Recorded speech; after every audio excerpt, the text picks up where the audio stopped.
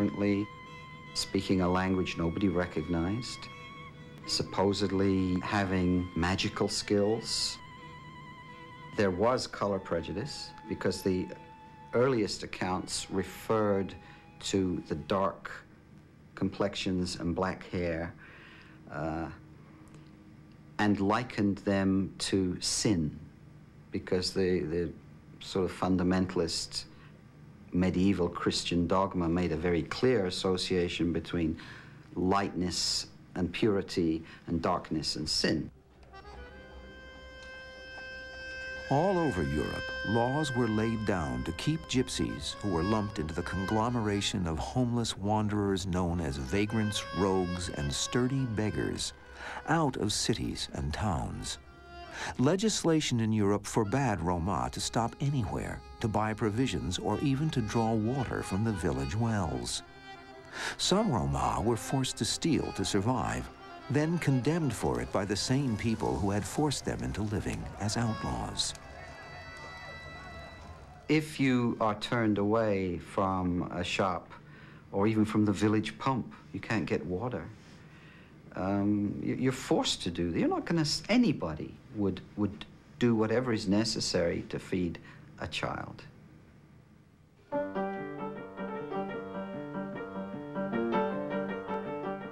Rumors about the gypsies became ingrained in local European lore. Roma were said to be adept at stealing village children, whom they would supposedly indoctrinate into the evil gypsy life. These far-fetched tales found their way into folklore and literature and persist even today.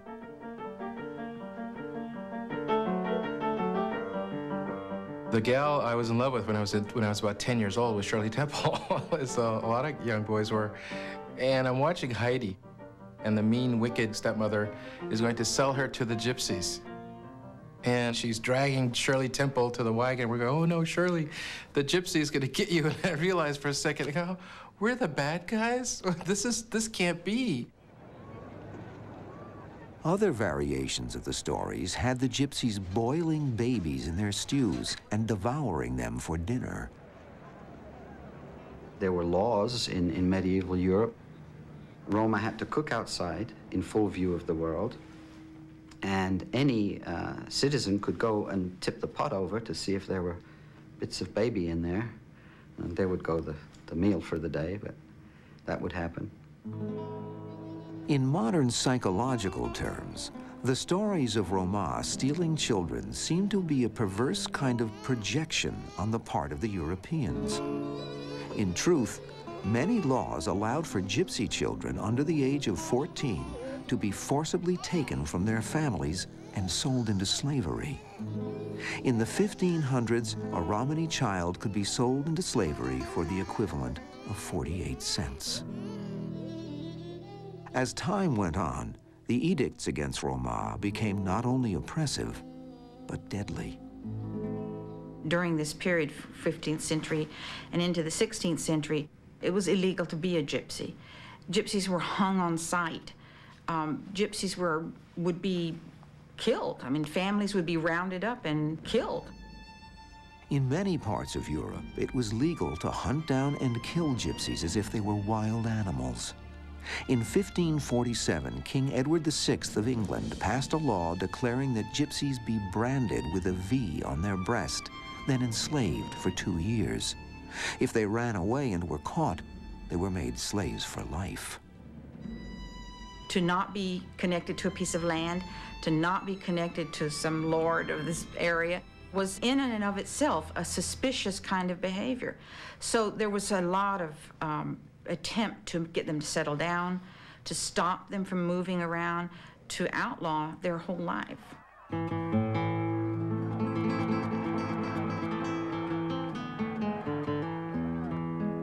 In Spain, King Philip IV decreed that the Romany language be outlawed and that gypsies be settled into separate Romany enclaves. Their beautiful native tongue gradually died out there. In other countries, Roma were rounded up and exported as slave labor to colonies in the New World, including America. In Eastern Europe, Where most Roma had been enslaved since the arrival of the feudal system, the word for gypsies, tsigan, became synonymous with slave. Often the prime Rom women were taken for breeding purposes with the non-gypsy population. The half-white children from these unions automatically became slaves themselves. Gypsy men were castrated so as not to present a threat to the local noblewomen they served. Yet despite the years of persecution and slavery, the Rom clung with tenacity to their way of life and to the language and unique customs they carried with them from their long-forgotten homeland in India. Christopher Columbus took gypsies with him on his third voyage to the Americas. History's Mysteries will be right back here on the History Channel. Tonight. Throughout the centuries, despite hatred, persecution, and despite being forced to live and work among a diversity of societies, the Gypsies have managed to preserve their ancient language and their culture. The Gypsy language is a universal language. I have film from Europe, and Gypsies are talking in the Gypsy language. And with just a different slang, I could understand what they were saying, but yet I do not speak the language of the country that the movie was filmed in. A Romani family in Hungary will speak Hungarian and Romani, much like I speak English and Romani. And so the language pretty much has survived, although you'd have to learn the different dialects and accenting certain words. You'd have to study it. Each group, which would take a lifetime. From their cultural practices to their language, Roma have always been secretive and evasive, primarily for their own protection. Their years of slavery and oppression taught them to be wary of information they give to outsiders. Therefore, they have gained a reputation as liars, though most often distortions of the truth have their roots in self-preservation. There's a secretiveness among the Gypsies, and they want to keep people away from them. And the less they know, the better. And that can backfire on you because then they have misconceptions, they don't have accurate information. But that's sort of a price the Gypsies have paid.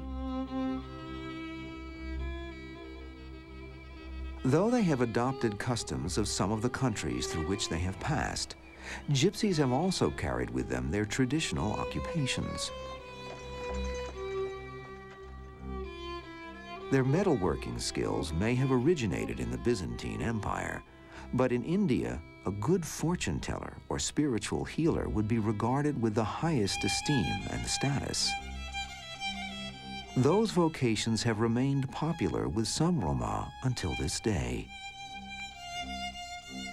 With fortune telling, there is a skill, and that skill is observation. We have been through hell for centuries, and what that has done has trained the Roma people to be very observant, to watch what's happening, be aware of your surroundings, to listen to every word and how the person is saying it. Look at their eyes. So when a fortune teller is sitting with you, they're really listening to you. Te myśli, którą ma pani teraz obecnie rozpoczęte, spełniać pani będzie, tylko troszkę z trudnością. They were these sort of roving psychologists. They were very smart. They knew that these peasants, they needed to hear a positive voice, an outside voice, to reassure them to make up something about the future. It was an easily transportable skill. It was also a protection up to a point, because people would have been a little less likely to be mean if they thought you had some sort of control over their destiny.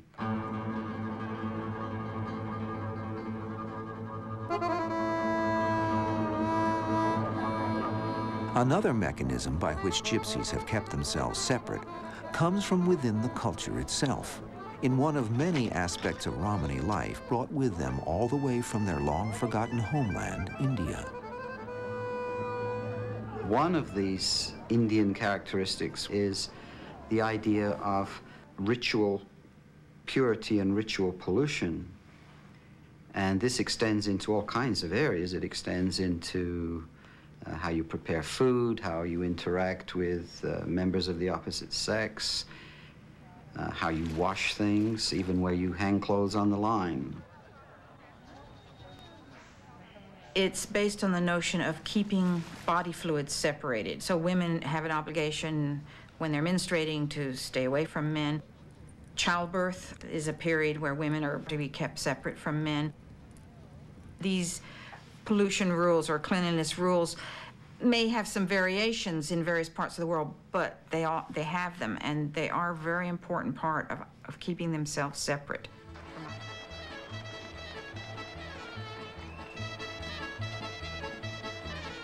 If a Rom marries a non-Rom, he or she then becomes marame, or polluted, and can be rejected from the group. Throughout the centuries, Gypsies have continued to observe these strict rules of behavior in order to preserve their ties to their families and their culture. It's also helped to breed resentment, because people don't like to be rejected. People don't like to be brushed off and turned away. Either it will hurt their feelings personally, or they'll say, well, they must be hiding something. They must be up to something.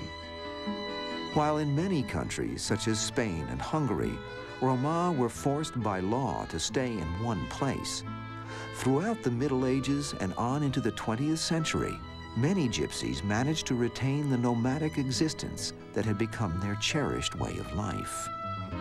I ran recently into some old folk tales of Romani folk tales. It's like to never sleep twice in the same place, to never eat 3 times in the same spot, to never wash twice your face in the same river. That shows how Roma tend to keep going. History's Mysteries will be right back here on the History Channel.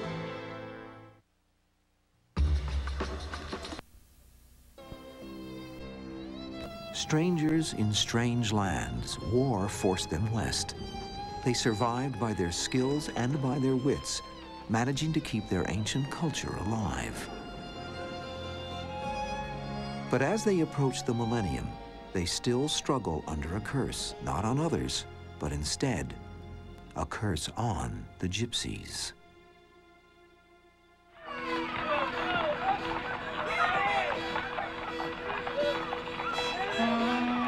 I think of the Gypsies as hunters and gatherers of the modern world.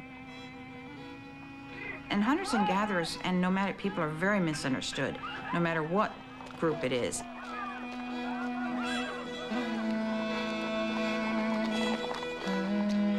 As the Middle Ages melted into the latter centuries of the second millennium, the Gypsies, along with all the rest of the Western world, found themselves living in a society turned upside down by rapid technological changes. The Industrial Revolution was on the horizon, as were a wave of social upheavals that were about to sweep through all of Europe. In Romania, the Moldavian and Wallachian Rom, known as the Vla, had been enslaved by the church and the crown for over 500 years. With the end of feudalism at hand, the lives of the Vla Rom were destined to improve. In 1864, following the Crimean War, Prince Ion Cuza officially granted 600,000 Romani slaves their freedom. There was a move on the part of a lot of the freed slaves to get out of Romania. Those who were able to get away did, many managing to come as far as North and South America. America's open-door policy allowed thousands of Hungarian and Vla Roma to settle and establish themselves. Some of them continued their traveling life. Others formed comfortable communities in places such as New York and California. Tom Marino's grandfather was part of an enormous wave of gypsies who came to the New World to escape oppression and economic hardship during the late 1800s up through the turn of the century. I'm sure that there's a lot of grandpas and grandmas out there who are watching this saying, oh yeah, remember the gypsies coming through? They would just set up a tent along a river, ask the farmer if they could stay for a few days, and the girls would tell a few fortunes if people stopped by. The men would make repairs, and they would move on. My mother and father, which are now both deceased, they lived a traditional gypsy life, which was the traveling. They did a complete circuit of the United States. In the summertime, in the northern parts, in the northern states, and then in the wintertime, they would either go to California, Arizona, Texas, Florida, and they would have their own immediate lifestyle.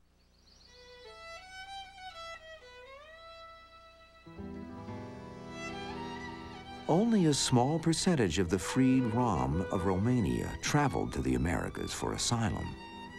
Some migrated to areas of Europe where their brethren were already free and found ways to adapt their nomadic way of life to the social and economic earthquakes rumbling all around them. In England, the trades of coppersmithing, tinsmithing, entertaining, and fortune-telling served them well until the end of feudalism. When the Industrial Revolution burst upon the scene, they found some practical ways to adapt, adding new variations to the occupations upon which they had relied for more than 800 years. They made the old gypsy peg out of a piece of willow. At the same time they was making pegs, it was making a chrysanthemum flower out of a piece of elder. All the family would be involved, and they would drive then into a village. The lady would go with them, and she had a basket on her arm, and she would fill that with pegs, lace, and flowers. Then she would go knocking on all the doors around, telling fortunes and selling her pegs, lace, and flowers out of the basket. And at the same time, she would say that her husband is the other end of the village with his grinding barrow, sharpening all the knives for them.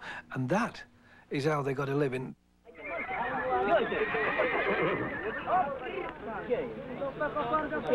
Trading in horses, bricklaying, and other manual jobs, as well as salvaging scrap, were other traditional forms of employment. None required a regular paycheck or a permanent address to provide an adequate income.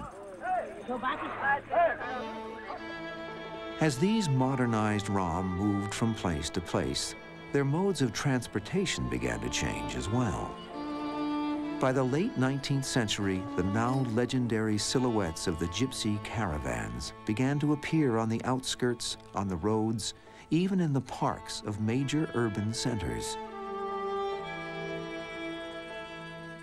British-born Rom Gordon Boswell collects and restores rare, authentic gypsy caravans and displays them in his Romany Museum in Spalding, England.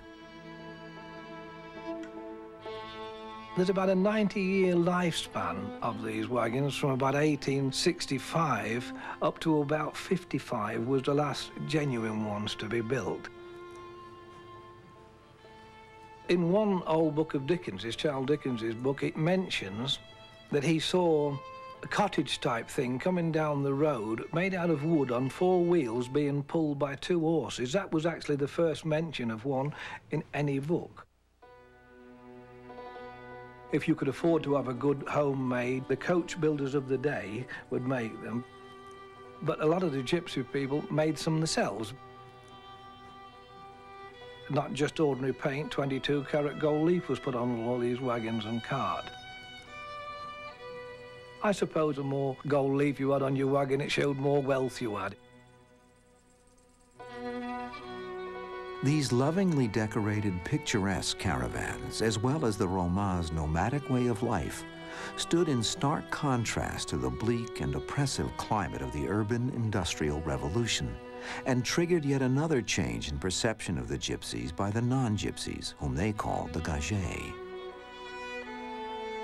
The kind of ugly life described by Dickens, for example, led to a kind of angst on the part of writers and painters and so on, longing for an earlier, simpler time. And Roma epitomized this. They were outside of all of this, still living in the fields and forests and catching rabbits, and they became idealized.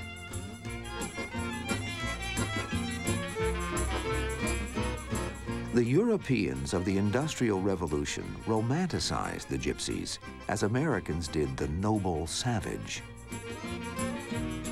Most of this fanciful new literature only sustained the original cliches, depicting gypsies as wild and uninhibited, dabblers in the occult, and crafty thieves. During these rapidly changing years, the hardy, adaptable Rom managed to resist the magnetic force pulling hordes of other lower-class workers into the world of wage labor.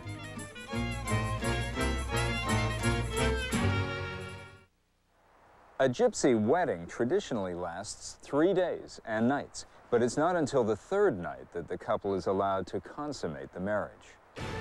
History's Mysteries will be right back here on the History Channel. Property owners, if weeds and brush are taking over your property, I was more than happy if we could sign our own name and look at a signpost and know where we was going. That's all they wanted. And this is why I think we've got our culture still. Now, if we went to the secondary school, all the teachers would be teaching us is how to go and get a job, how to go and get a good job. We don't want a good job. We've got our own way of getting a living.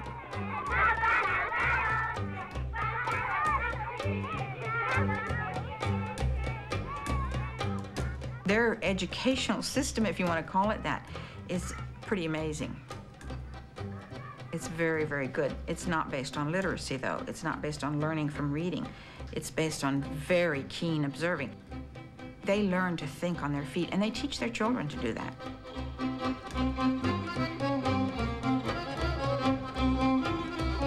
Children and the institution of the family have always been of paramount importance in the Romani culture.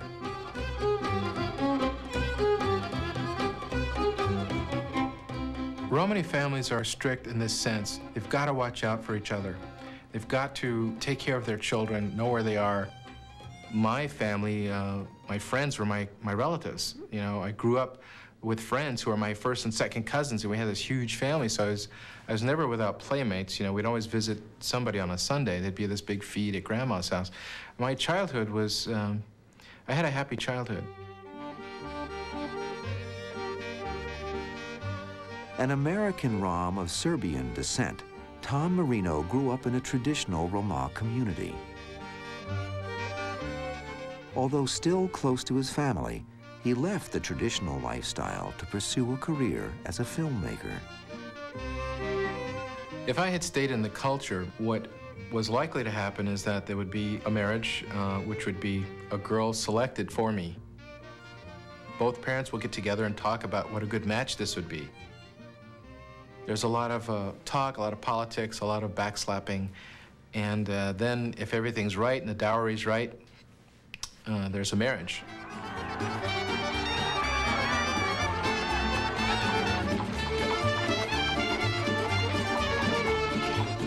It's great, it lasts for 2 or 3 days. They really know how to have a good time.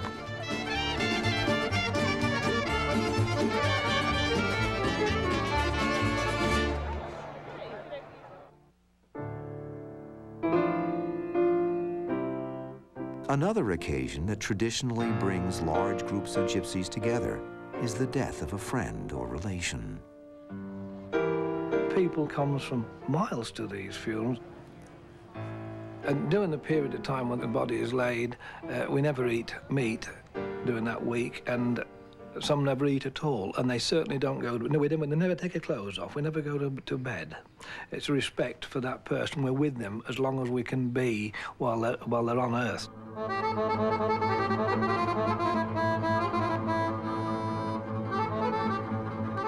Authentic caravans like those found in the Boswell Museum are extremely rare. in part due to the tradition of burning a person's possessions, including their wagons, after they have passed away. Not just their home was burnt, the favourite horse 9 out of 10 times was put to sleep. The horse and the harness and the wagon was all put together and burnt.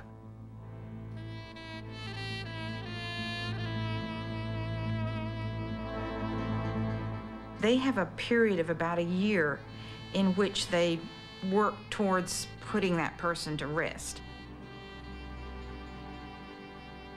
And they do it through a series of feasts called pomani.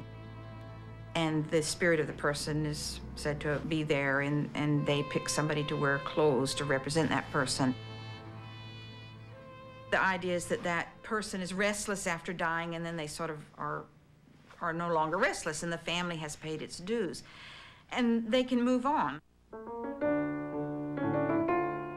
A long-standing myth among the Gage has been that the enigmatic king of the Gypsies presided over these major community events.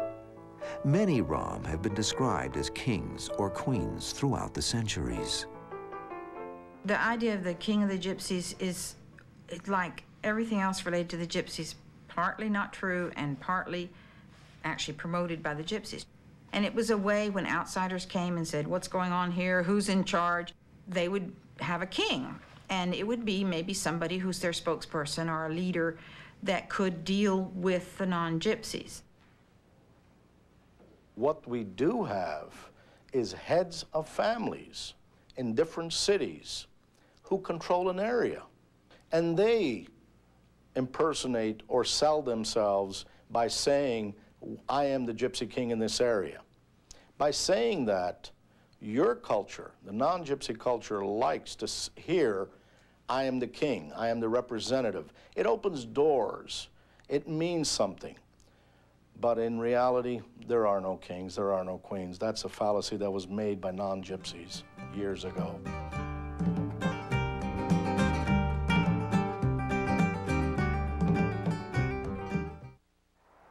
Gypsies currently make up 14% of the population of Eastern Europe. History's Mysteries will be right back here on the History Channel.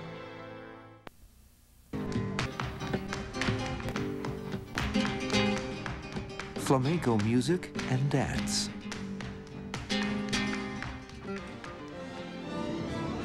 Franz Liszt's Hungarian Rhapsodies.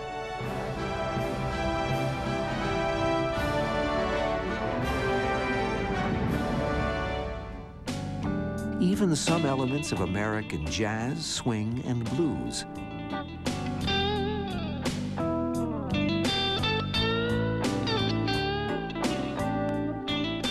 Have all found their inspiration in the original instrumentations and melodies that the Gypsies brought with them from India. Roma brought across many instruments like cymbal, guitar, a lot of drums and percussion and tambourine, and get involved in a lot of famous music like Hungarian czardas, the flamenco music. These are Indians, so we hear Indian modalities.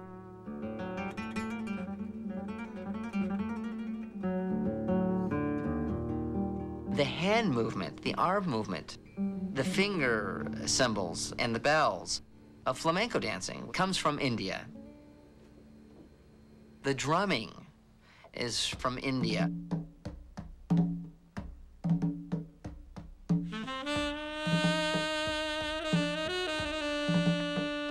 Often they'll have a taksin, which is Arabic for improvisational playing. Their kind of blues, I call it. And that's very Rom stylistic. It's emoting. They're speaking through their playing, that non-rhythmical, melismatic music. Since the Rom tradition was not a written one, musical ability passed from generation to generation and became an important means of keeping a culture alive.